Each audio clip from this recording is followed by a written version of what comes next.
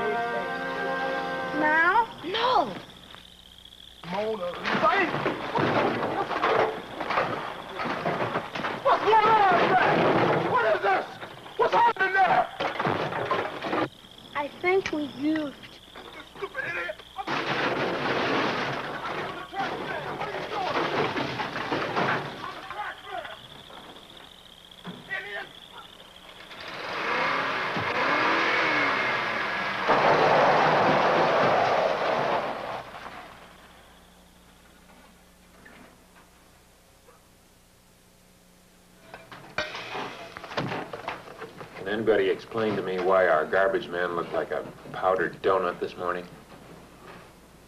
Uh-oh. I think maybe we're in trouble. Son, you're in more trouble than you know. Now here Mr. Tackleberry is giving me a job in his store, following his poor wife's death, and you go dump 25 pounds of powdered sugar all over his trash man. Why, that poor soul looks just like a ghost. I'm sorry, Dad. It's just so we thought it was those kids from school who tried to break in last time. But we couldn't prove that. Maybe not, but they ruined that beautiful birthday cake you made for our teacher just the same. As big as a wedding cake. And Charlie Snodgrass rides over with his 10-speed bike. Well, we'll try it this time with a simple box of cookies. Only stay away from Charlie Snodgrass. Mr. Tackleberry, are you okay? That sausage didn't go down quite right. I think my ulcer's acting up again. And don't you guys make any plans for tomorrow morning. But tomorrow's Saturday. Somebody's got to pay off that sugar. Besides, I've got a large contract to fill. Look, if we can get it done, maybe we stand a chance of getting out of the red and keeping this store open for good. Now that that's settled, let's get the store ready for business.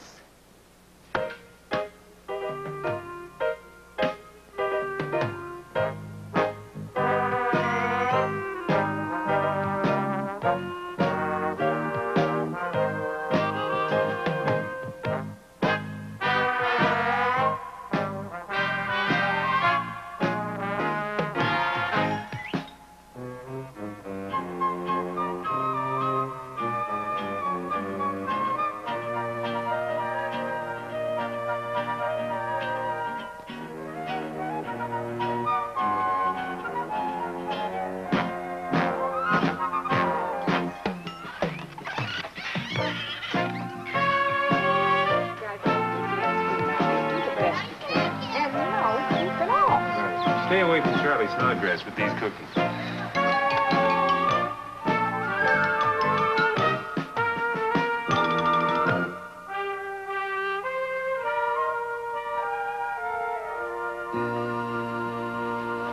Hey, those cookies are for school. I know. That's why I hid the scrumptious mouth-watering chocolate eclair inside the back. Theodore, one of these days your belly button's gonna go pop. It shows that much? Well, maybe you got just a little more cream filling around the middle than most people.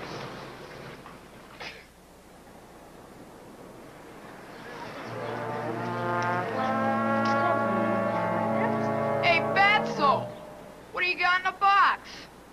Whatever you do, don't rile. I won't. Come on, Lard Bucket. What you got in the box? Oh, go eat a bug. That's real brave, Toad Brain. Come on, Think boys. you routed him. Yeah, me and my big mouth.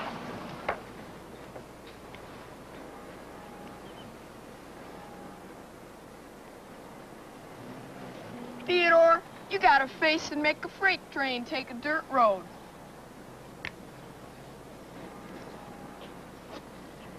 What you got in the box, Teddy Bear? Cookies. Did you hear that, boys? Cookies. Yeah, boss, we like cookies.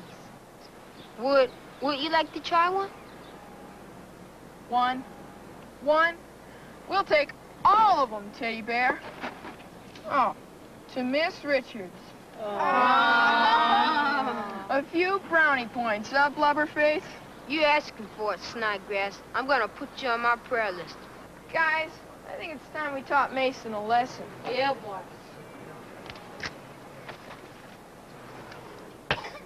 Hey, guys, this place is gay.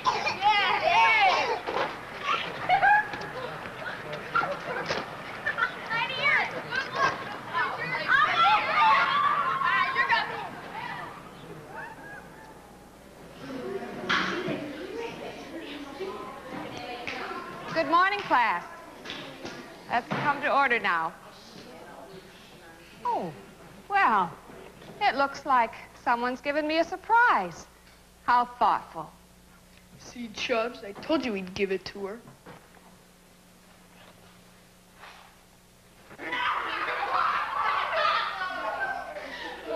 Hey, Theodore, do they come with a spoon? Remember, Theodore, Snodgrass ain't worth popping a blood vessel for. Fatso, nothing but a fatso. Give me your attention. Be quiet.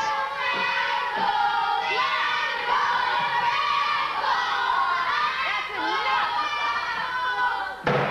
Who do you think you are? I hope you're all satisfied. You kids think you're real big making fun of Theodore, making him feel smart and worthless. You, Billy, and Frank, and Jody, we all go to the same church, and look what you're doing. You don't follow along with Jesus anymore. You just tag along with old Charlie Snodgrass. I want to know who's responsible for this insensitive trick. Go ahead, Charlie, tell him. You lousy Fink. Charles, be quiet. You'll pay for this. Fink! Charles, be quiet.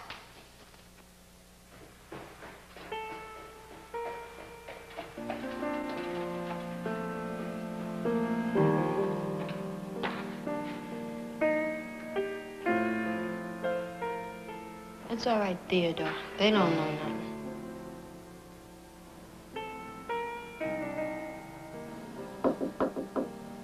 Come in.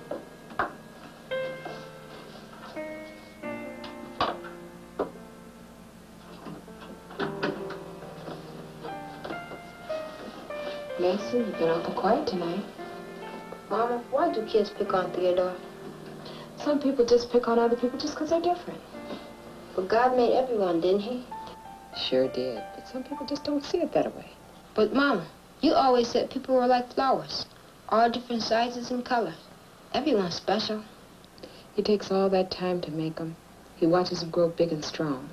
And someone comes along and says, I don't like what God made. He's too tall, he's too short. He talks too funny, or his skin is too dark. But what we are, son, ain't just what people see on the outside. It's on the inside. Think maybe I should tell Theodore about Jesus? Sure. But remember, being a Christian is just not easy. Knowing Jesus won't make people like Theodore. They dislike Jesus not only for what he was, but for how he lived, for what he said. And it don't make no difference whether you're tall, short, white, or black. The biggest difference is living the Christian life. It's the best thing we got. You best go to bed now, son. I love you, Mama.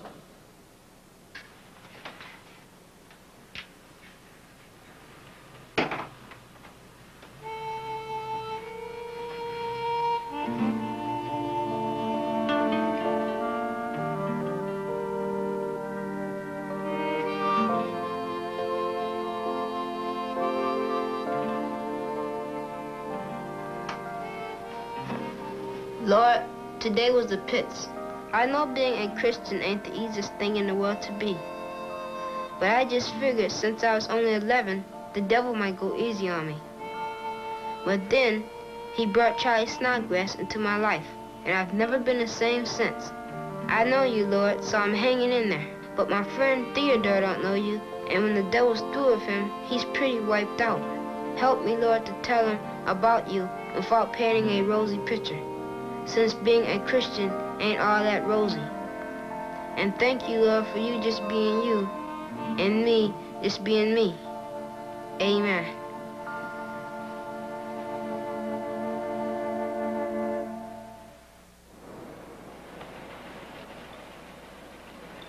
Mr. Tackleberry, don't worry about it. I'll take care of the store. What hospital are you going to take him to? Take the General. I don't know. Bye, Dad. Don't worry about it.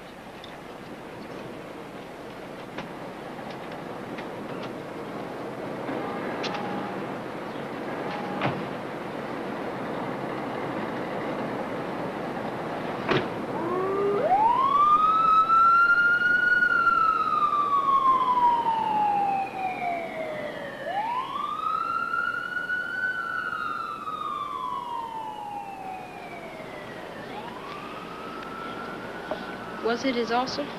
Yeah, he couldn't sleep last night. And this morning he kept on talking about those pies we were supposed to make. Then he collapsed. Come on, let's go.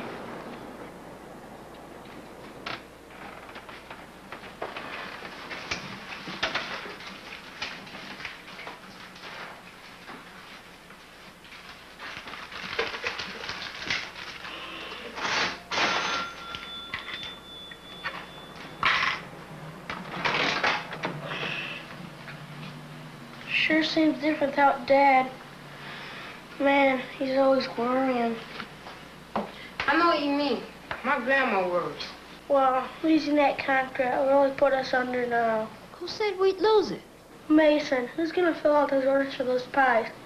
Guess. Oh, no. Why not? No way.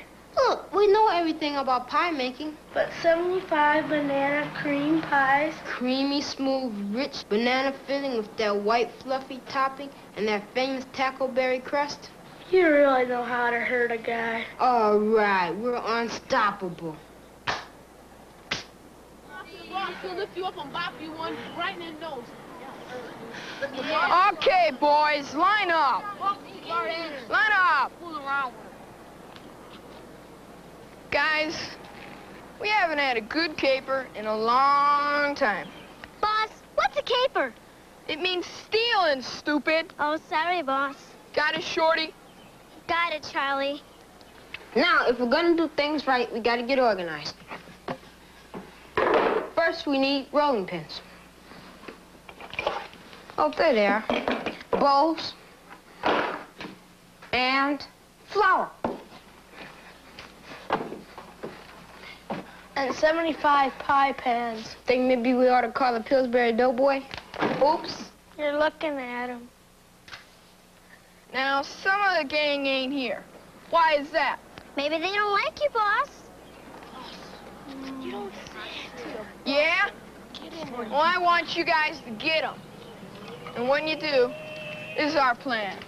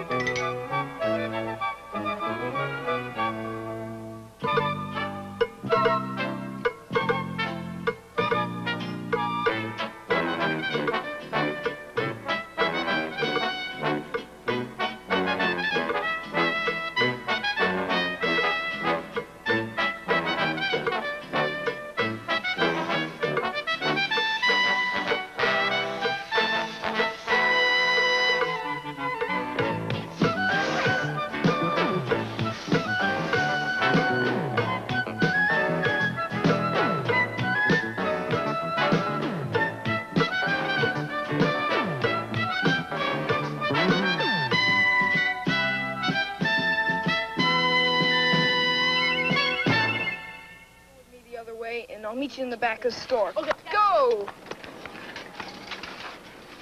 I'm gonna kill him.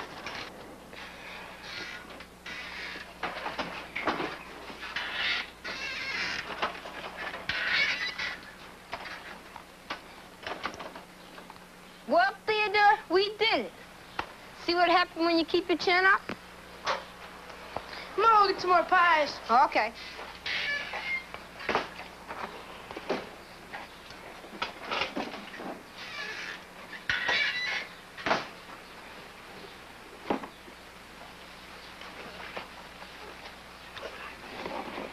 You know what I wish? You want a great big jelly roll. Well, Theodore, you deserve it. I wish every kid at school had a friend like you. You're the best friend I ever had. Aw, shucks. You're not so bad yourself. Last night I felt bad about Dad, about what happened at school. Did you stuff yourself with jelly rolls? No, I punished myself with a dish of Jell-O. What flavor? Just plain gelatin. I didn't deserve a flavor. I know one thing. When I die, I want my tongue buried separately. Theodore, the Bible speaks to those who are chubby. Proverbs 28:2. And put a knife to your throat if you're a man given an appetite. It's a little radical, but it does the trick. Of course, there's always Jesus Christ. Can you help me lose weight? Well, judging by the size of some of the people at church, it's hard to tell. Most Christians don't smoke, dance, or drink, but they sure do eat. But there's no telling what he can do once he comes into your heart. Think there's room for him? He can help you love yourself, Theodore, 'cause he loves you just the way you are.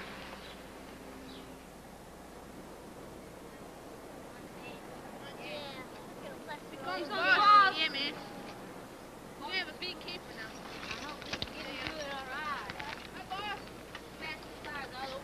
Okay. Now, some of you guys go down to the end of the alley with Shorty. The rest stay here with me. And no mess-ups. I want every pie destroyed. Now go.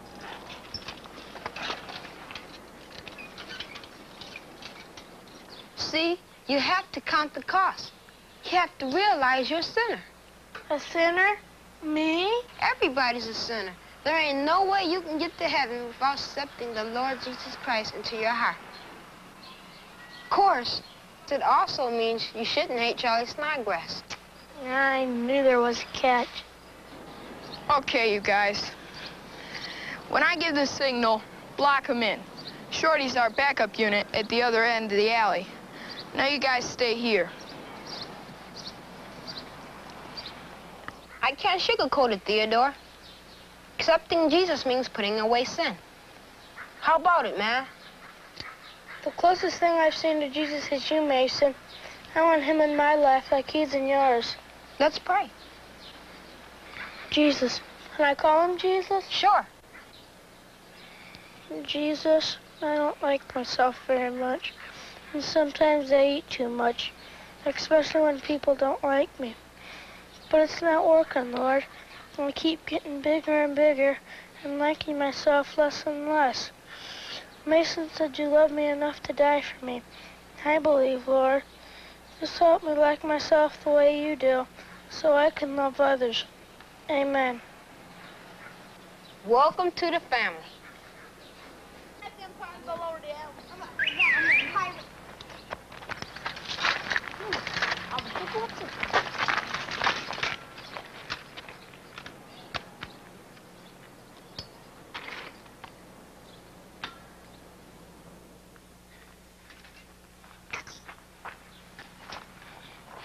I sure hope we make it.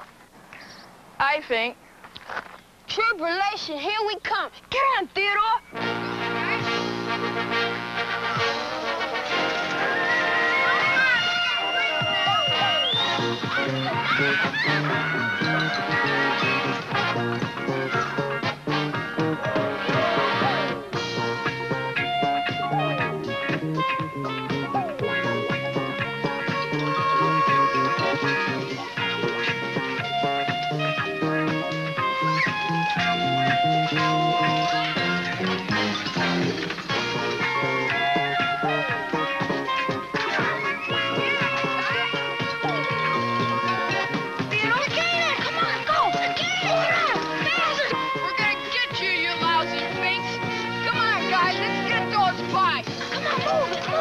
Come on, move it!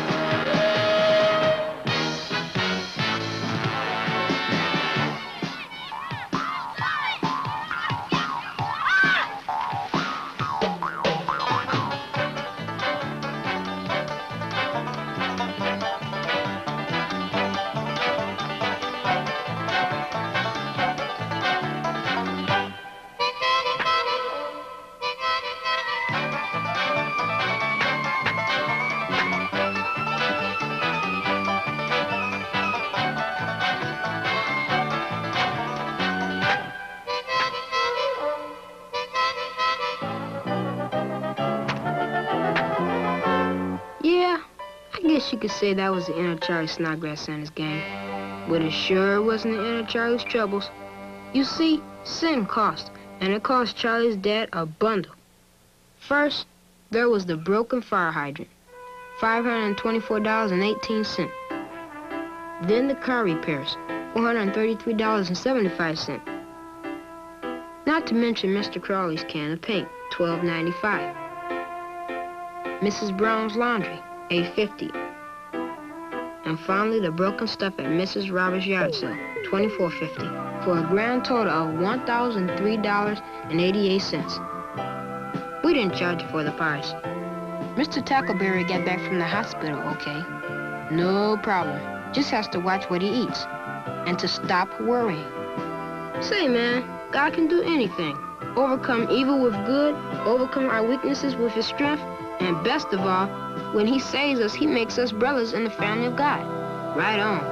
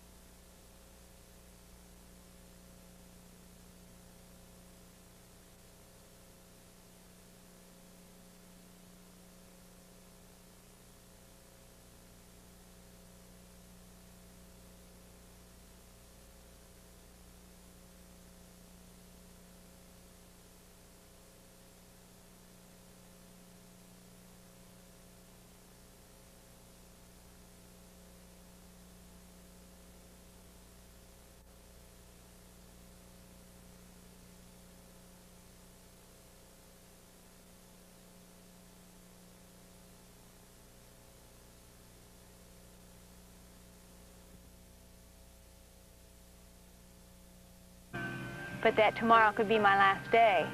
She never was unrealistic. She always knew that apart from a miracle, that she had fatal disease.